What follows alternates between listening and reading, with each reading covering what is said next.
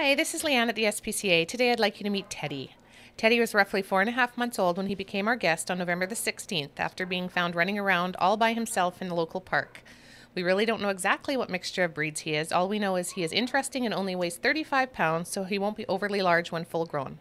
Teddy has a very soft coat and loves to give lots of kisses. He's definitely a looker and will attract a lot of attention when walking down the road. Teddy is fully vaccinated, neutered, microchipped, good with other dogs, clean in his kennel overnight 90% of the time, and is patiently waiting for his forever home. River was roughly 3 months old when he was brought in as a stray on November the 16th. He's a very spunky little guy who loves to play with people and the other cats.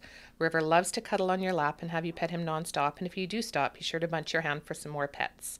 He's great with the other cats, and when there is no human around to cuddle with, you'll often find him curled up with one of his many friends. River is litter trained, neutered, microchipped, and fully vaccinated. If you'd like to meet Teddy or River, please come and visit them at 680 Exhibition Drive or call our Animal Care Center at 763-6110 for more information. Last week, we reunited a dog that had been stolen from its home 6 months previously thanks to the fact that the dog was microchipped.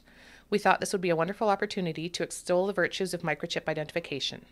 A microchip is a permanent form of identification the size of a grain of rice that is implanted under the skin between the shoulder blades. The national database where the owner's information is kept can be accessed 24 hours a day, 365 days of the year.